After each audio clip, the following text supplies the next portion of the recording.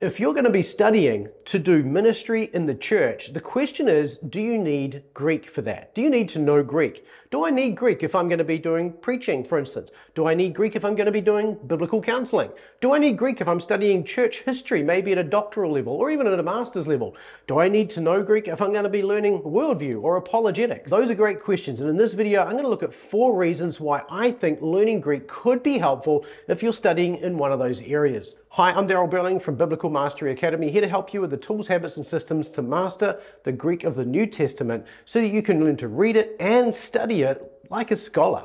So in this video, like I said, we're asking the question of whether biblical counseling is going to be helpful for you if you're doing a degree or maybe an advanced degree that normally wouldn't require Greek or perhaps even Hebrew for that matter. But the question we're asking today, is it of any advantage to learn Greek if you're going to go and do a course a little bit like this? And since my PhD is also in biblical counseling, I thought it would be worth taking a little bit of time to actually think about and unpack this question. So here we go. And the first one really is the one that should make the most sense to you, and that is that if you learn Greek, it's going to give you better tools for exegeting the text of the New Testament, which gives you the ability then to have greater clarity in your studies inside the New Testament. Now here's the thing, I've read a lot of books on biblical counseling, various aspects of biblical counseling, and they're really good books, generally speaking. So I'm not trying to get at anybody for not having Greek in there or anything like that, but one thing that is consistent in these books is that they tend to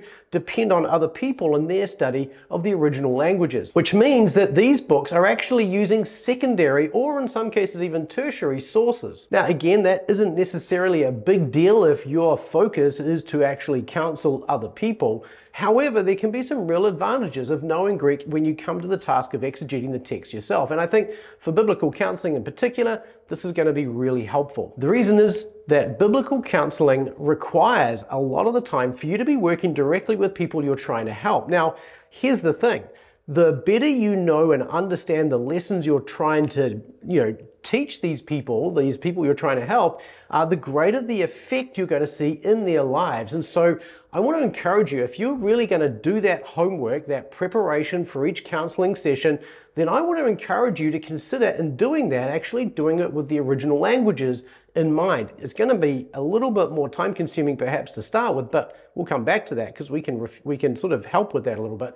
But at the same time, you're going to get better riches out of the time that you spend doing that study. And that means then that you're going to have more applicability to the situation that you're dealing with, which means you're going to have greater impact in their lives. And this is the thing really, is that the more time you spend, the deeper you are in the Word of God, the more powerful the things you learn from the Word of God are going to be in the lives of the people you try to help. Because you're not just going to give them rote answers or responses that you've read in a book somewhere. These are things coming to you from the scriptures, from your own study, which is really where you've started to apply it to yourself and therefore can apply it to other people with more clarity and more confidence. And that's really what you want when you come to help other people understand the Word of God. And so you can see this applies not only to counseling, but even to preaching for that matter as well. If you want to have greater power in what you're teaching, you want to have better fluency, greater capability with the original languages. Those two things go together. The deeper you are in the text,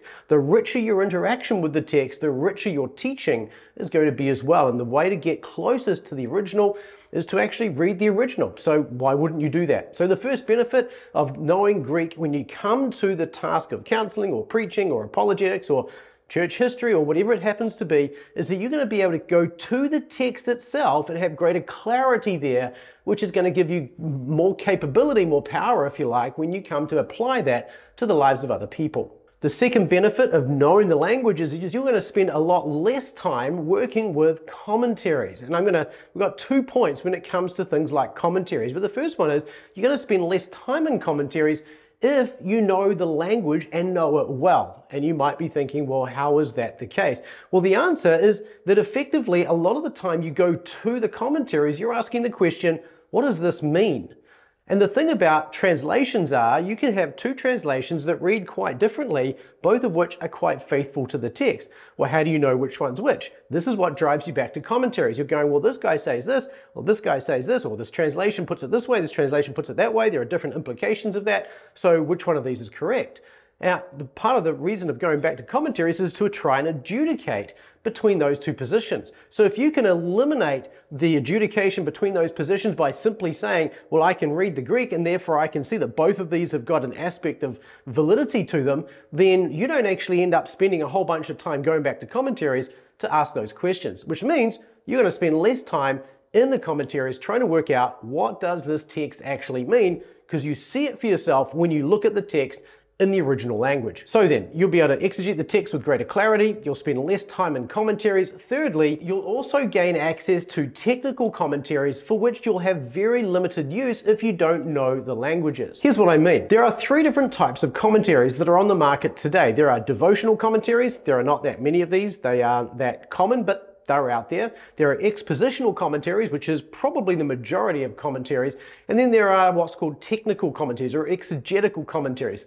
These exegetical commentaries are the ones we're talking about here. Now, expositional commentaries typically have the English text and then an explanation of what that means and how it applies. These are often based on sermons, hence they're called expositional commentaries, but they can also just be somebody's writing out of a Bible study or something like that. Now, the MacArthur Study Bible, and even to some extent the Pillar Bible commentary is actually good examples of these. The Pillar is probably somewhere in between a expositional and exegetical commentary. It's got some exegetical notes at times which are really helpful, but you're going to miss out on other commentaries such as the Baker Exegetical Commentary or the EEC or some of these other much more exegetical commentaries that are going to be much more focused on the Greek text. These are the commentaries that will typically give you the Greek text and then an explanation of that.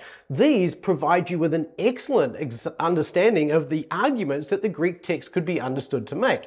These are the commentaries that are going to evaluate the different ways the genitive or a verb or whatever it is could be working in the context, which are going to give you access to understand the different arguments behind what this verse may mean, as well as what this verse, how this verse can be applied. So if you don't know the languages, those discussions are pretty much useless because you're not in a position to be able to make a decision between what this exegetical commentator says and what this exegetical commentator says.